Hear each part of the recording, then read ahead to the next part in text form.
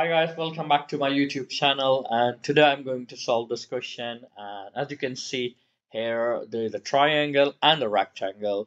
Both have same area, okay, and to find the value of x. So two shapes have same area. So how we work out the value of x? So very simple, very easy, okay. So you know the area of triangle, you know the area of rectangle. So we need to just simply substitute their values. So if I say that here's an area for triangle equal to the area of rectangle, yeah. So area of triangle is half time base time height, yeah, and the area of rectangle is length time width, yeah. So half base is given 15 and the height is given there 2x plus 2, and the length is given here 10, yeah, 10, and the width is given here 3x, yeah.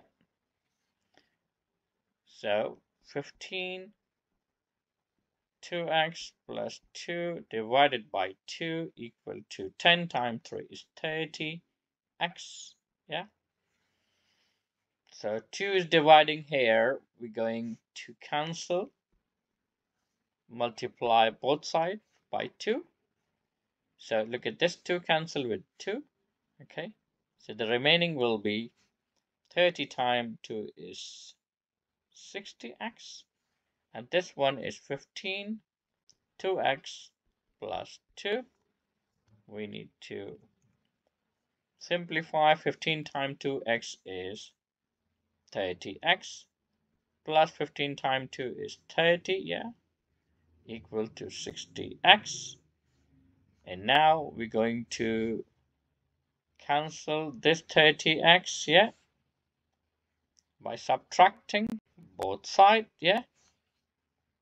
And now look at this one, you get 30 equal to 30x,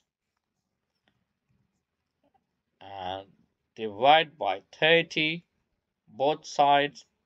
So it means the value of x equal to 1. So very simple, very easy, okay. So you just simple write down the area of triangle equal to the area of rectangles because they both are same, yeah. And you just substitute their value and simplify and find with the concept of equation. So that's it for today. If you like this video, please share with your family and friends.